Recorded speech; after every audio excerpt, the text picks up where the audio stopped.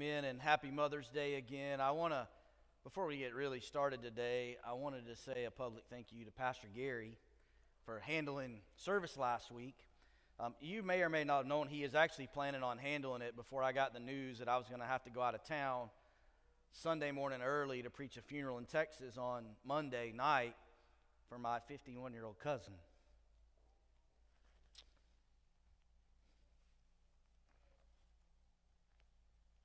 When are they going to stop? But I'm thankful, extremely thankful for a staff and a church who understands and supports and encourages and prays, and for a pastor who's going to get up and fill the void. Because what you may not have realized is Pastor Gary got a double whammy, a triple whammy. Last week, if you were here, I turned it on kind of late after landing, and I was like, man, he's already starting his message, and it's early. And then I found out that Brother Tony had an emergency and had to go out of town, and then he woke up to Shane and Katie having a problem Sunday morning at their home that they had to deal with some stuff. And so Pastor Gary, from what I understood, Jason bailed him out and muted him, and he led worship for a couple of songs, and then he preached a phenomenal word on an extremely difficult text. And when he asked me about preaching the text, I said, look, you're more than welcome to come out of Corinthians and do your own thing. Or he's like, no, I think as a church, we need to stay in what God's doing. And so, Pastor Gary, thank you. That's all I can say is thank you. And it kind of leads us into this idea of all. That is the title for today's message in our series, Seeing Life Through the Gospel, through the Lens of the Gospel, in our integrity series here, all. Because do we truly, when we sing that song and we read those words, do we truly surrender all? I mean, that's a big word. Commitment is a very big word. It is a strong word. And I don't know about you, but when you start thinking about the word commitment, how does it make you feel? When you decide to do something, I got to thinking today about a farmer's illustration. Some of you around here like to plant vegetables. I'm still trying to figure out this whole thing of planting all these vegetables you can't eat that you have to can and then you put on your shelves that last for years. And then you do it again every year. But I don't know what that says about you, if you're just that well prepared and I'm that lazy or what. But I just go to the grocery store. But I got to thinking about it, though, and the idea of a commitment to be a farmer, I mean, you have to prepare for this. This isn't you just get up one day and say, I'm going to go plant a bunch of seeds. You have to prepare. You have to have a lot of forethought. You have to think through this commitment of planting a garden. And then there comes the work. You have to get out and prep the soil and fertilize and plant, and then you can maybe wait for a little bit, but it's not long, and then all of a sudden the work continues. You have to harvest all of this stuff, and then what you guys say is you have to can all this. I've never understood how canning is done in jars, but that's another question you guys can come talk to me about later. But it's a big commitment. But then there's a third part of commitment, isn't there? Cleaning it all up. Putting it all away, preparing and fixing and repairing your tractors and fixing all the utensils you do and cleaning up from all the canning and stuff that you do from harvesting. I mean, this idea of commitment is a big one. I'm really good when I make a decision and to do something, to commit to something, to doing two of the three. I'm not real good with the last one. If you want to know, just come look at my garage and you will see how I just throw the tools back in, and sometimes if they make it to the toolbox, great. If not, I have a little bag there, I throw them in. But you never can find that dreadful 10-millimeter wrench. For you that deal with wrenches, you know exactly what I'm talking about. But commitment requires that we be all in, doesn't it? Even to the cleanup of things. And listen, what I want to tell you today, and for you that aren't here on a weekly basis, that you're visiting with your moms, I want to thank you for coming and spending time with your moms. I want to tell you that you're caught in the middle of a series here, and we preach through books of the Bible at a time here, so just know you're happen to catch a section of Scripture that is pretty difficult to preach, but it's one that I think we need to hear, because when we give our lives to Christ, it's a commitment, isn't it? It's an all-in commitment. It requires much of us. It requires a walk that pursues God. I want you to understand this, and I wrote this down. The gospel is not a one-time decision. The gospel is a lifetime decision. The gospel makes us right with God, but then it propels us into the pursuit of God. It is an ongoing commitment that we have with the Lord. I believe we've gotten it wrong in the church in the West for far too long. We preach this idea that we just need to share the gospel like it's evangelism, get somebody saved, and then we just say, good luck. That's not the gospel. The gospel is an ongoing, sold-out commitment to Jesus Christ for what He did for you.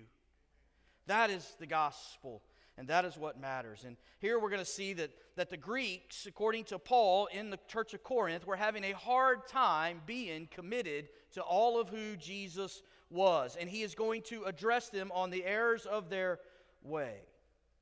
You see, they wanted salvation. Tell me if you've ever heard this before or experienced this before. They wanted all that heaven had to give through salvation. But then they wanted to live like the world. They were saved. Paul's been preaching this gospel of liberty and freedom, and so therefore they can do whatever they want inside the body because it's going to die someday. And so they wanted it all. They wanted all of heaven, but wanted to continue to live like they do. I think that happens today too, doesn't it? That is my story. As somebody in my late 20s who thought I was saved and then realized, no, I have knowledge of Jesus, but I don't have a relationship. I don't have this commitment to Jesus. I wanted all that heaven had to offer while I justified living the way I lived. But see, I think the truth is this. I think the truth is that a saved person will give evidence of their salvation by the way in which they live. They'll be committed to what Christ did for them. They will count the cost. They will understood what sacrifice Jesus made and will begin to live in such a way that honors Him. It may take a little time. We call that sanctification, but we should be able to see the evidence of somebody becoming like Christ throughout their whole life. They will not continue to live in a sinful lifestyle. They will denounce it and fight against it. That is what a true believer would do. So if you would turn with me, so 1 Corinthians chapter 6, and we will be in verse 12. We'll read through the end of the chapter. If you could stand with me as we honor the reading of God's Word. 1 Corinthians 6:12 says, all things are lawful for me, but not all things are helpful. All things are lawful for me, but I will not be dominated by anything. Food is meant for the stomach, and the stomach for food, and God will destroy both, one and the other. The body is not meant for sexual immorality, but for the Lord, and the Lord for the body. And God raised the Lord, and will also raise us up by His power. Do you not know that your bodies are members of Christ? Shall I then take the members of Christ and make them members of a prostitute? Never. Or do you not know that he who is joined to a prostitute becomes one body with her? For as it is written, the two will become one flesh. But he who is joined to the Lord becomes one spirit with Him. Flee from sexual immorality. Every other sin a person commits is outside the body, but the sexually immoral person sins against his own body. Or do you not know that your body is a temple of the Holy Spirit within you, whom you have from God? You are not your own, for you were bought with a price. So glorify God in your body. Let's pray. God, thank you for your word. And I pray today, God, that your grace and your mercy would go forth, that you would give me the wisdom to preach this message. And God, help us to all learn and take away that it is all sin that you have a problem with, and that we should pursue holiness. So God, may you be glorified. We ask this in Christ's name. Amen. You may be seated. A couple of things that as I was studying the text today, and I was thinking about the Greek lifestyle, and you've heard us preach on that over the last several weeks, and how they indulged in their own selfish, sinful lifestyle, how they tried to bring the Greek religion into Christianity. I'm not going to get into all of that today. But as I was reading the text, and I came across the word there, starting in verse 12, all, which is why I entitled this message, All, because we tend to think, like the Greeks did, all things are lawful for me. But then I started realizing, and I started highlighting in my Bible, and if you've got a pen or a highlighter, there's a 3-letter word that I think is powerful. It's small, but it's a powerful word, and it's this word, but. B-U-T. So if you've got a highlighter, if you don't mind writing in your Bible, or if you're one of those, I would tell you to look everywhere you see in this text from 12 to 20, underline, highlight that word but. Because Paul, what he's trying to do here is correct some false teaching, some false understanding of what he had been saying. Paul has been teaching that in Christ we are free. Galatians 5:1, for freedom you've been set free. Well, the Greeks were taking this to the extreme. If we're then free and we have liberty because Christ has saved us, then we can continue to live in this certain way. And so what Paul is actually doing here, how many of you heard that this verse said before, but all things are permissible for me? How many of you have heard that? And you think, you're running around thinking, but I can do anything I want through Christ. He saved me. I'm free. Paul said it. What you got to understand is Paul is not saying it. Paul's quoting the Greeks. The Greeks are saying that all things are permissible.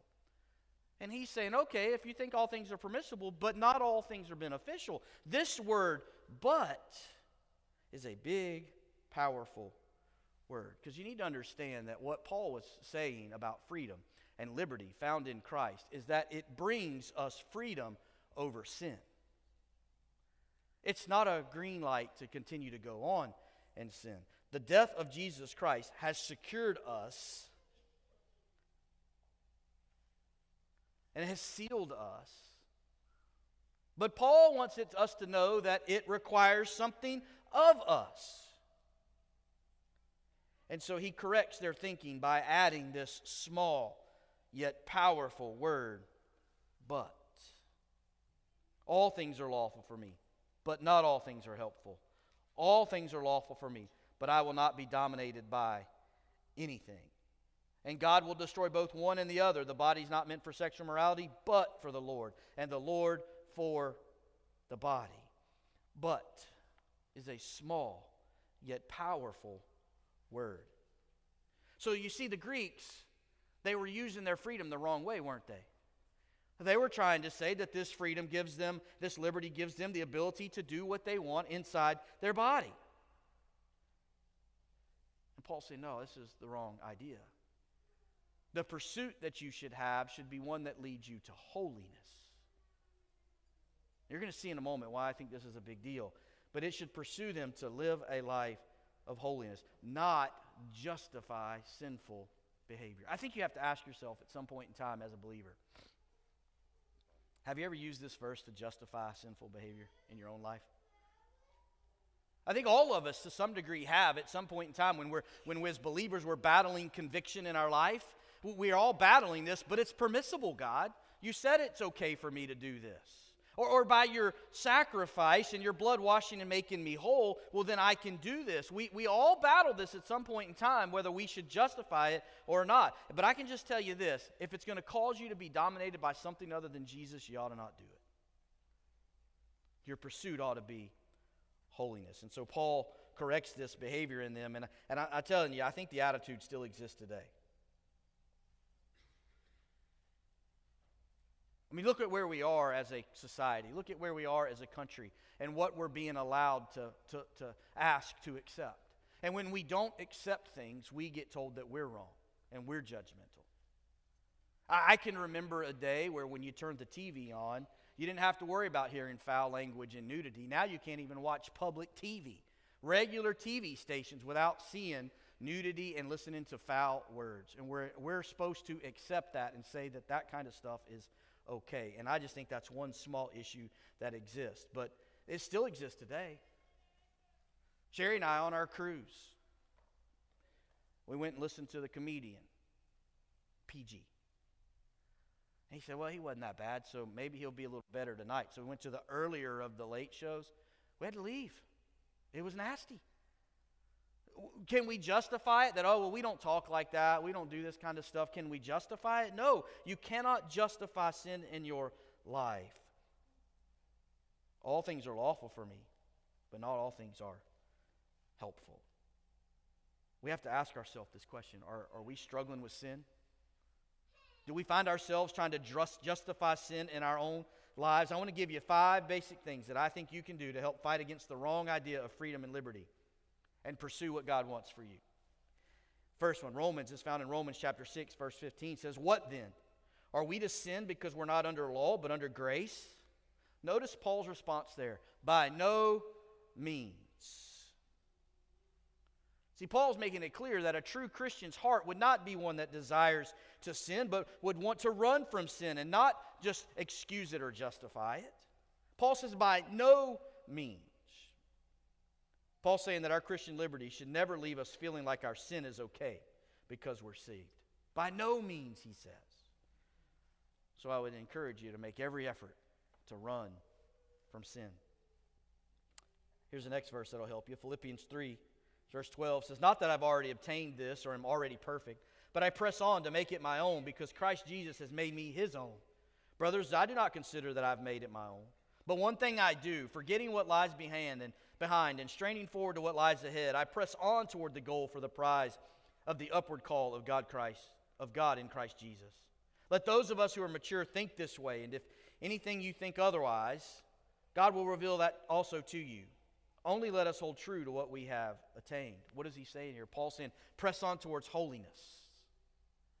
Not just living the same old standard life that you've been living, but to pursue holiness. What is he saying there? You're no longer bound by those sins in the past. So press on with a new aim, a new focus. And what is that focus that he tells us to look to? It's heaven.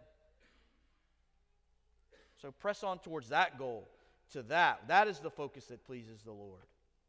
Here's a third verse that I think will help you. John chapter 8, verse 31 says, "So Jesus said to the Jews who have believed in him, 'If you abide in my word, you are truly my disciples, and you will know the truth, and the truth will set you free.'"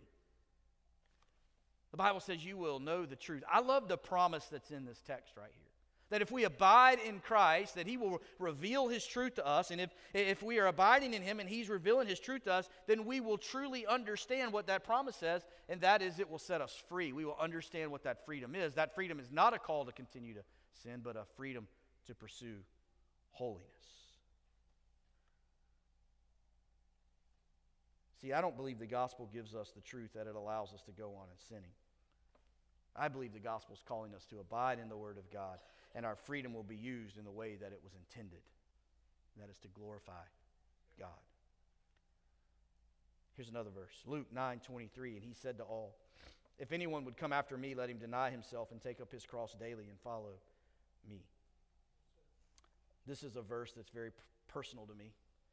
My life verse.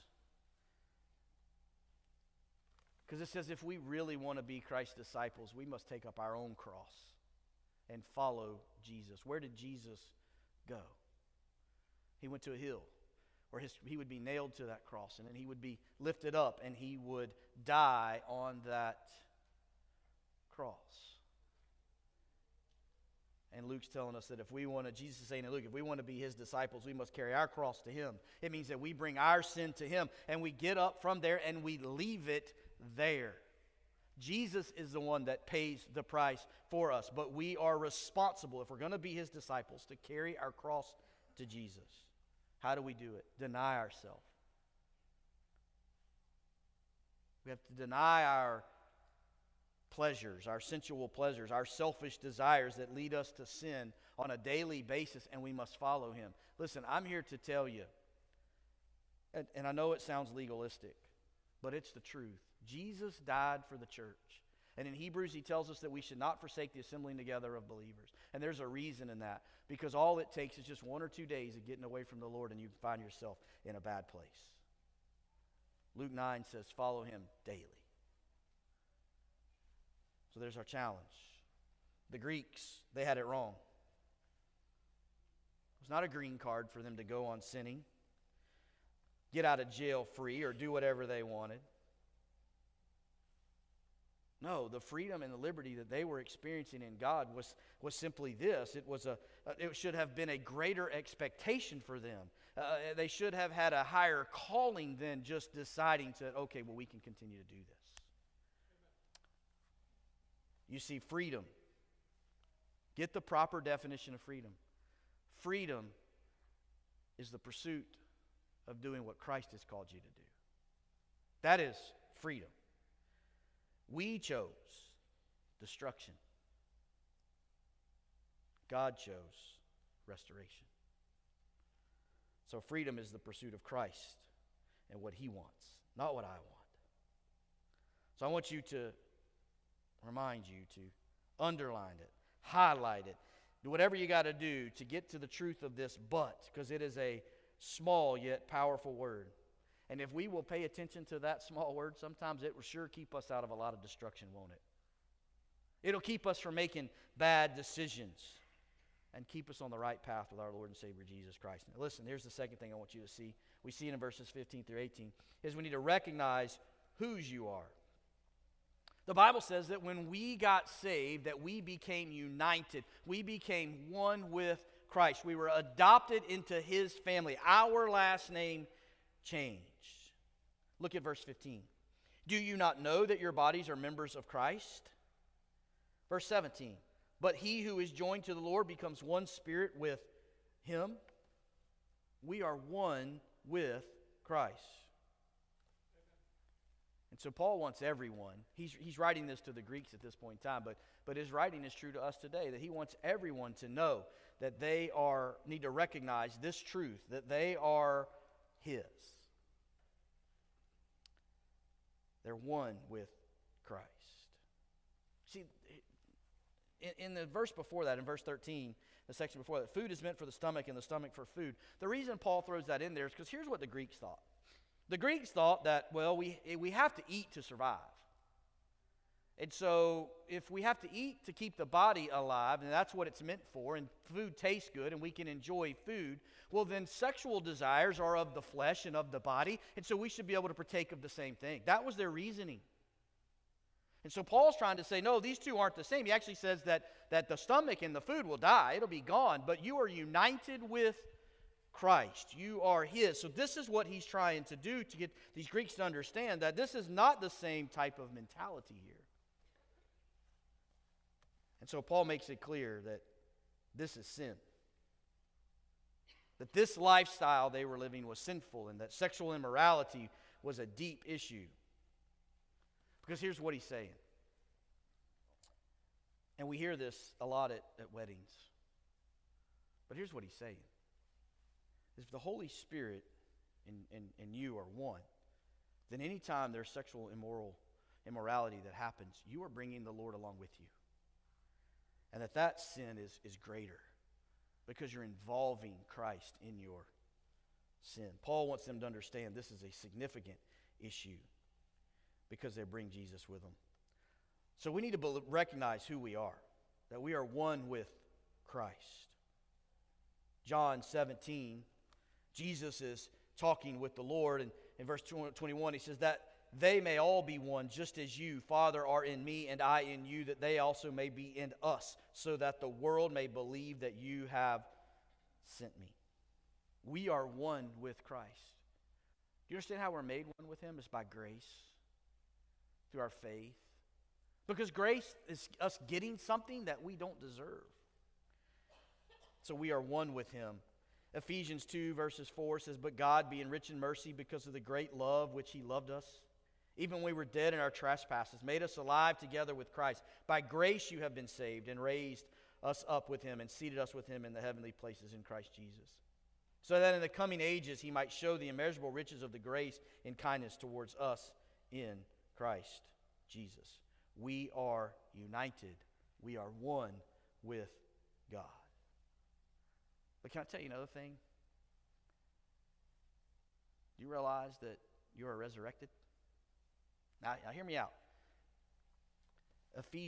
Romans 8 verse 6 says this, for to set the mind on the flesh is death, but to set the mind on the Spirit is life and peace. For the mind that is set on the flesh is hostile to God, for it does not submit to God's law. Indeed, it cannot. Those who are in the flesh cannot please God. You who, however, are not in the flesh, but in the Spirit, if in fact the Spirit of God dwells in you, anyone who does not have the Spirit of Christ does not belong to Him. But if Christ is in you, although the body is dead because of sin, the Spirit is life because of righteousness. If the Spirit of Him who raised Jesus from the dead dwells in you, He who raised Christ Jesus from the dead will also give life to your mortal bodies through His Spirit who dwells in you. What a great promise.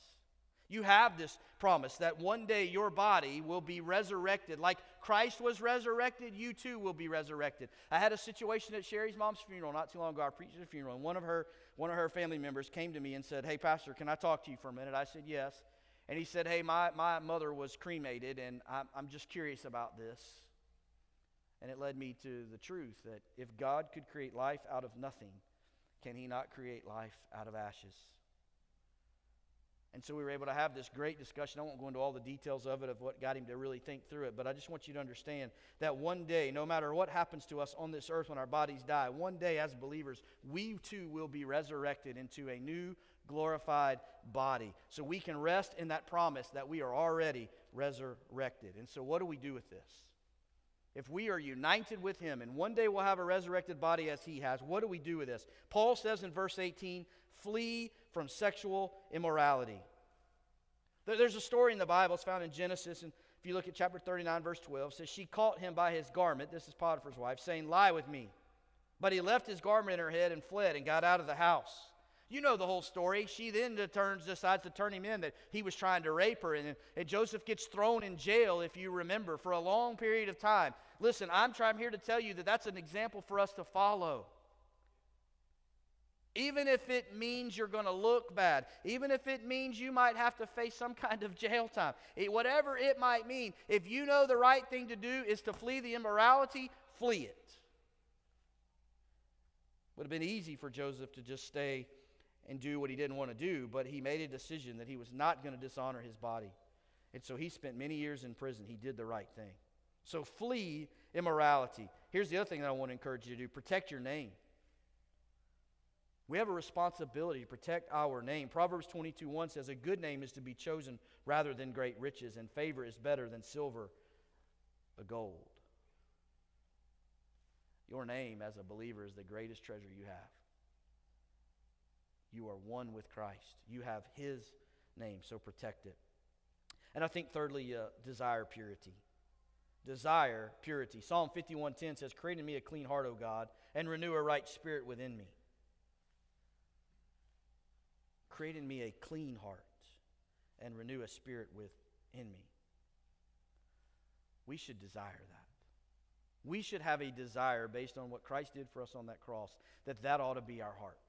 Is that we constantly ask the Lord to clean our heart, to create in us a clean heart, to renew a right spirit in me, to keep me on the right path, to guide me in the way in which He wants to go. Because listen, if we desire this, His promise is that He will. He will guide us. He will protect us. But we must desire it.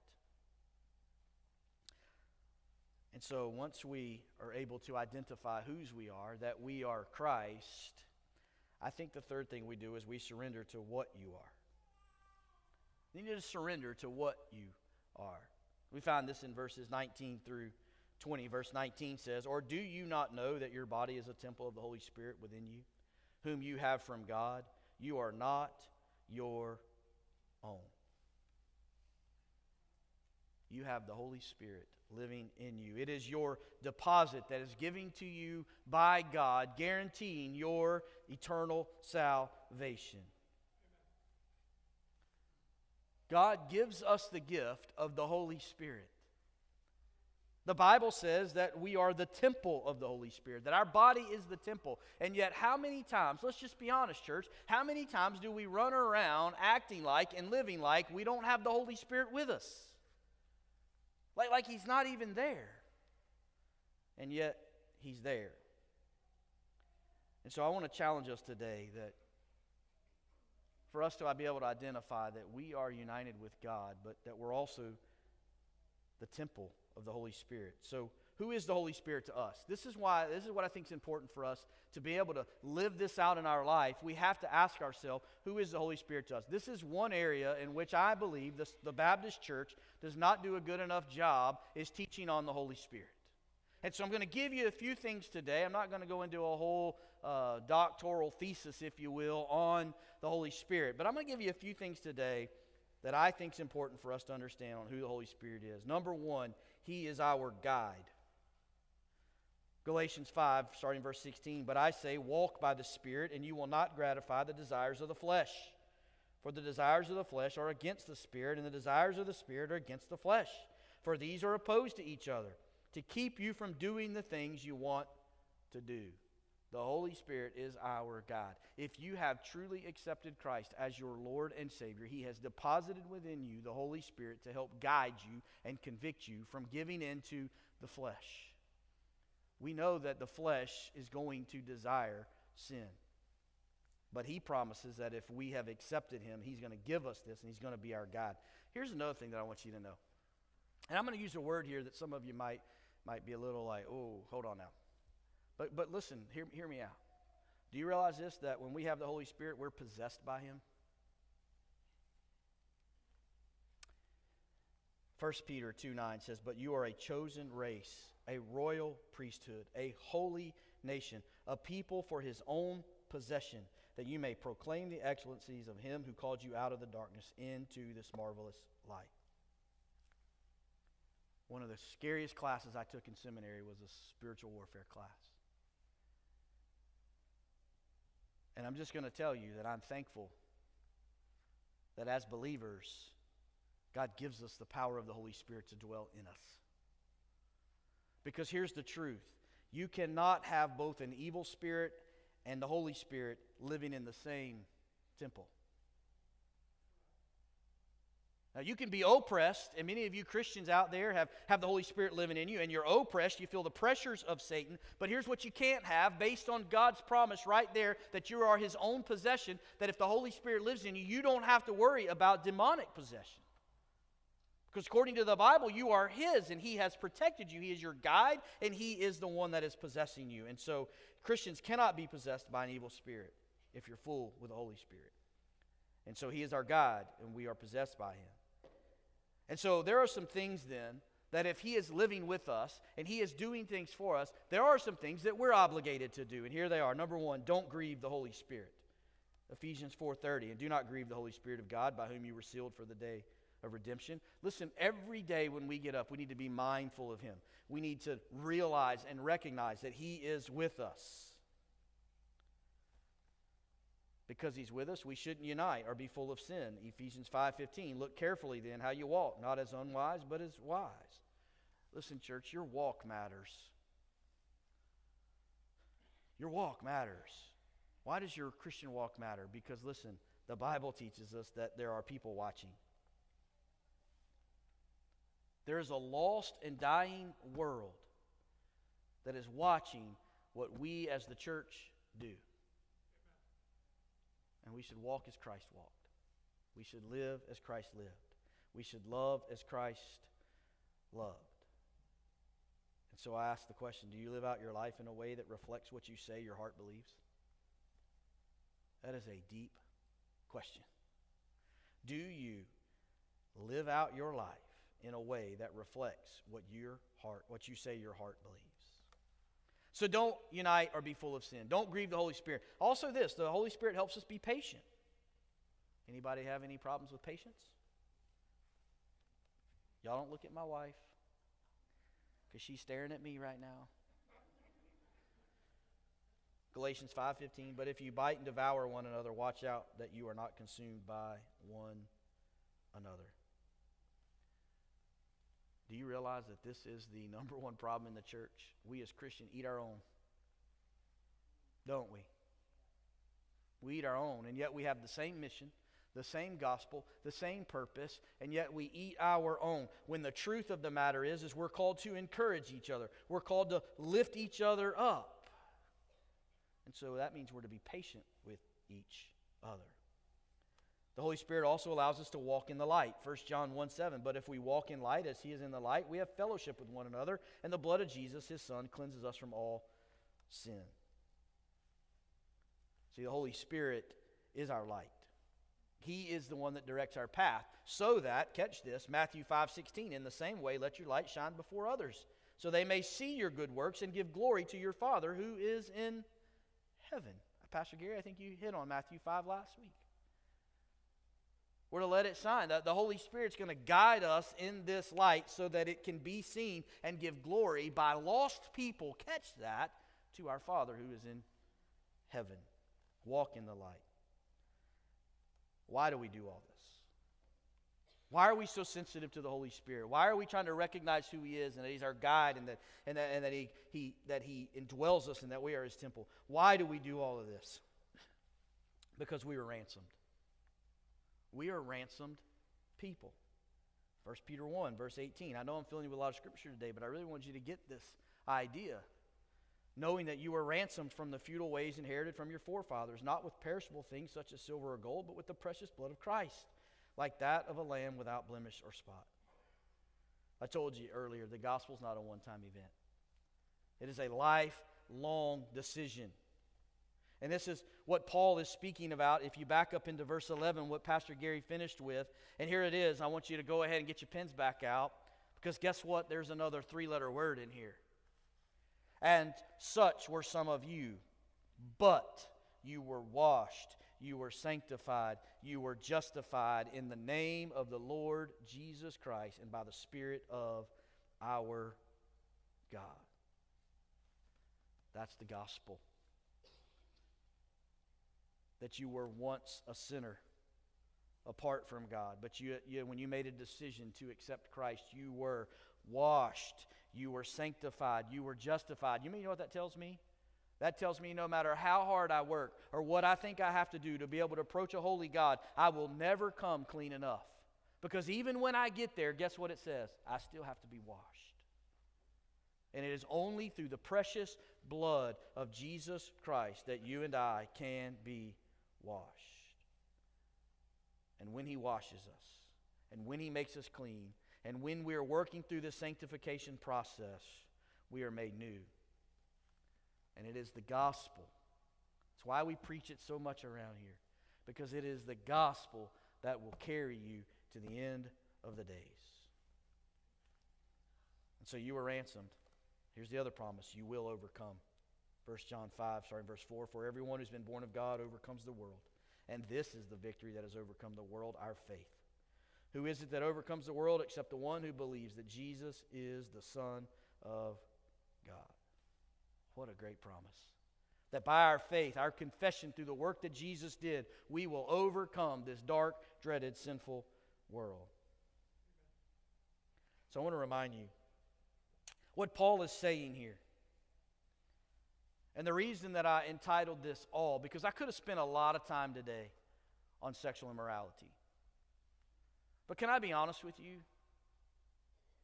There's a lot of sins that fall in this camp. Paul's just addressing the one of that day that the Greeks were dealing with and how big of a deal that was. But listen, all sin keeps us and separates us from God. We all sin and we all fall short of His glory. But listen, our pursuit should be that of holiness. We should be making a commitment. But he says, all things are lawful for me. That should never be the attitude of somebody who is a believer. That should never be our heart to justify sinful behavior. But not all things are helpful. All things are lawful for me, but I will not be dominated by anything. Our lifestyle should be the after the but. That we should want to honor God, that we want to give God glory, not just justify our sinful lifestyles and continue to live as we've always lived. I would honestly tell you that I believe that if a consistent, ongoing lifestyle that is sinful would mean that you probably haven't met the same Jesus I've met. Now, maybe I don't struggle with the same sin that you struggled with, but I can tell you before I got saved, there were some certain sins that I struggled with. Alcohol being one of them. But I'm here to tell you I have no desire to drink another sip of alcohol in my life. Matter of fact, I would even go on point to tell you that I think that all alcohol is sinful today. You can debate me later about that if you want, but you better bring your Bible because I've studied it. But I struggled with that. But I don't struggle with it anymore. If I'm ever tempted by it, it's no problem. The Holy Spirit reminds me of something, and I'm like, yep, nope, no big deal. Don't need it. Ongoing sinful lifestyle, I think you need to ask yourself, do you truly know Jesus?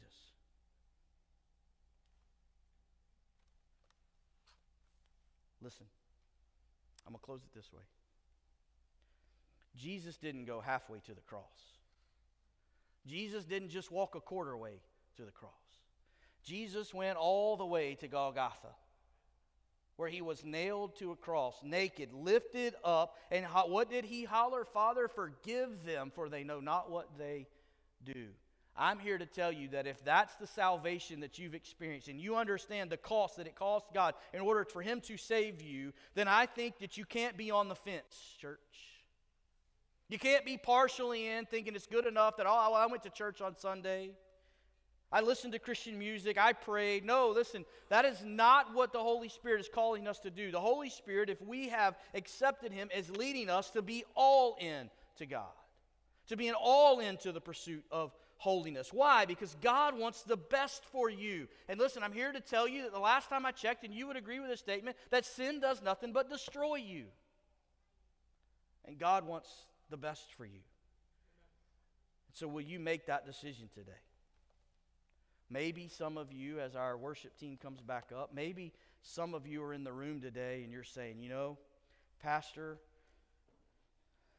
I'm not all in.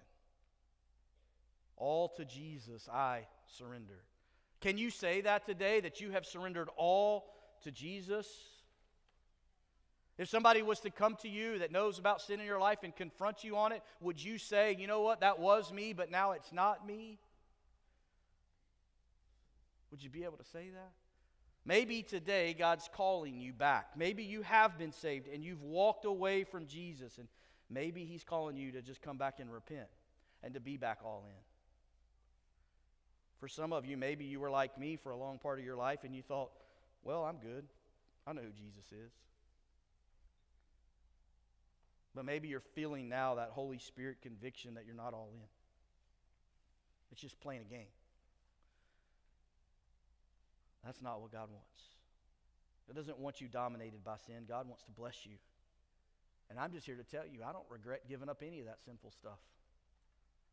Not one time do I regret giving up anything that I have come to realize through God's Word that it was sinful. The Holy Spirit has replaced it with something of much greater value and of much greater joy. And that is what I would want for you. That is what the Lord wants for you. And so what is your decision that you need to make today? I'm going to pray. And when I do, you come. Pastor Gary will be down here. There'll be others down here maybe to talk with you, answer questions you may have, be able to set up a time. Maybe we can follow up with you and have a meeting with you. Maybe you just want to come and rededicate your life and repent and say, God, I thought I was all in, but I haven't been all in. There's a few things that I want to give up to you today. And you can just come and you can talk to Pastor Gary. You can kneel at this altar. Maybe there are people that you know need to be all in.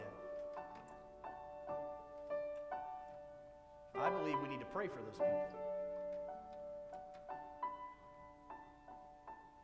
I believe God is a good God, a gracious God, a loving God. Listen, I think the number one thing we can do for people that we know need Jesus is pray for them. Because the prayers of the righteous availeth much. So maybe you know some people that need this freedom, the true liberty found in Christ. You can come to the altars and pray. You don't have to be a member of this church to come and pray. Just come. Join me in prayer now. God, we thank you for this day. What a tough text, God. But it's in your word. And it's a text that we must preach in your full counsel. So God, sometimes we run around in this world and in this life and we justify our sinful behavior. We justify our things that we struggle with, things that dominate us, things that control us because we willfully continue to give in to them. But God, you have said that they're not helpful for us. And so God, I pray today that our hearts would be renewed, that our minds would be clear, that lives would be brought back to you, that salvation would occur, that repentance would occur, and that moving forward, God, we would be a church, we would be individuals who live in a way that pursues holiness. Because, God, our world is watching. They're watching how we live. So, God, I pray that we wouldn't be a judgmental group, but we'd be a holy group that desires nothing more to see people come to know you. And so, God, I pray for your Holy Spirit's movement now. I pray for your power to sweep over us. And whatever it is, whoever it is, God, I pray that you give us the conviction and the call and the push and the strength to answer what you're saying to us and what you're doing for us. And so, God, I only have a few moments, but I pray, God, that these moments would be worshipful moments. Here we put our lives in yours, and that we trust you this day forward. We ask all this in Christ's name.